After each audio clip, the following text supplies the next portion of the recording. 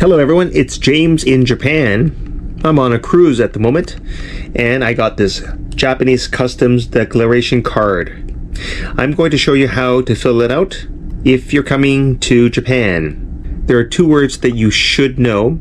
One is embarkation and the other one is disembarkation. Embarkation means the act of boarding a plane or ship. So that is when you first get on a ship or an airplane.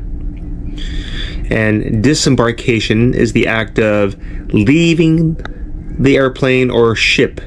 So you're getting off the ship or airplane. Alright? So when you come to Japan, you will either get an English customs declaration card or a Japanese one. Okay? Here you would write the flight number, name of vessel. So in my case, it's the Diamond Princess cruise ship. So I would write Diamond Princess here. If you're flying with Japan Airlines, you would write JAL and some number or the name of the vessel. Let's say it's Japan Airlines, so JAL whatever number it is, 123 for example. Point of embarkation, that is where did you board? So I'm in Japan, but if I'm in Toronto and I'm getting on the plane to Japan, directly to Japan, I would write Toronto here. If you're taking a boat from, let's say, South Korea, you would write South Korea here. So for an example, I would write Toronto if it's a direct flight. Okay? Point of embarkation is where you get on. The original place where you're boarding the airplane or ship. Next, date of arrival in Japan. Today is August 4th, 2024. If you know that you are going to arrive in Japan on August 4th, you would write year, month, and date. So if you're flying from North America, you're 1 day behind. So you can write 1 day ahead according to your itinerary. In my case, I'm already in Japan and I'm on a cruise and it is August 4th. So I would write 2024. The month is August 08 and the date is the 4th, so 04. Okay, name, last name or surname. Here you will write your last name or surname, and here you will write your first name and middle name according to your passport. Address in Japan, accommodation. So if you're just visiting Japan and you know the name of your hotel, write the name of the hotel here. So let's say it's Hotel Nikko, just for example. And Tokyo, for example. If you know the full address, write it. If you don't, just write this, the name of the hotel and approximately where. The telephone number of the business. Now, if you're staying with your friend, if you know your friends, you can write your friend's address here and their telephone number here. If you know the hotel's telephone number, you would write it here. So for Tokyo, the area code is usually 03, and then whatever numbers 4, 5, 6, 7, 8, 9, 1, 0. This is for example, your nationality. You would write it here, American, Canadian. So in my case, you can write Canada or Canadian. I'll just write Canada. Occupation. Are you an accountant, nurse, whatever? So let's say investor.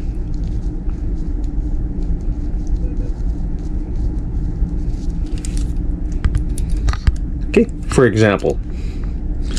And the date of birth, you write the year, 19 whatever, month, and the day. All right, I'll leave that out. Your passport number in your passport. It must be a valid passport, so write the number here. It's on the front page. Number of family members traveling with you. Over 20 years old. If you are traveling alone, don't worry about this. If you're traveling with your wife, over 20 years old, definitely here. If you're traveling with someone who is between 16 and 19 years old, indicate how many are traveling. And if you're traveling with anyone under 6 years old, indicate how many. Then you must answer this section. Are you bringing the following items into Japan? I'm going to give you the quick answer. You better answer no to all of these. If you answer yes, you will be scrutinized. Number one, narcotic drugs. If you answer yes, say goodbye to Japan. All right? Meat products, vegetables, those are a big no, okay? Gold bullion or products of gold, be careful, okay? Goods, purchase, souvenirs, gifts, exceeding duty-free, commercial goods, any items you have requested from someone else to bring into Japan. Pay attention to this. If your answer to any of the following questions above is yes, please list your belongings in description of accompanied articles on side B. That's on the other side. You will be scrutinized. So if you're visiting Japan, use common sense. Tick all these no.